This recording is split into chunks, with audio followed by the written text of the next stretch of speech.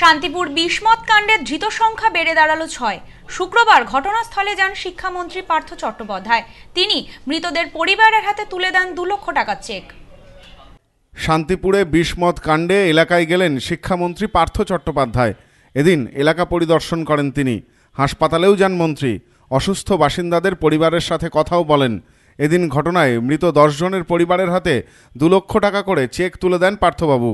বিস্মত কাণ্ডে মূল অভিযুক্ত মৃত চন্দন মাহাতো ও তার ভাইয়ের পরিবারকে সরকারের পক্ষ থেকে কোনো আর্থিক অনুদান দেওয়া হয়নি।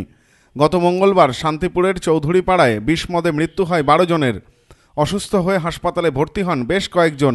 ইতিমধ্যেই আবগারি দপ্তরের ১১ জন কর্মীকেও সাসপেন্ড করা হয়েছে। ক্লোজ করা হয়েছে শান্তিপুর থানার ওসিকে। ঘটনায় এখনো পর্যন্ত ৬ জনকে গ্রেপ্তার করা হয়েছে। আপনারা সকলেই তো জানেন যে শান্তিপুরের এই মর্মন্তুদ ঘটনা, যাতে অসহায় মানুষ, বিশেষ করে অর্থনৈতিকভাবে পিছিয়ে পড়া মানুষের পরিবারের যারা কর্মক্ষম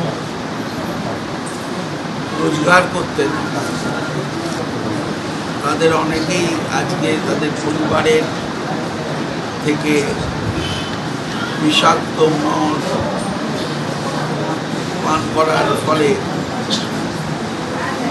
তাদের মৃত্যু হয়েছে।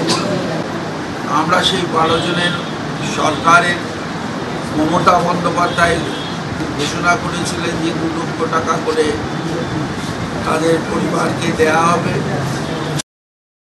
Bureau report, news no man's land, Shantipur.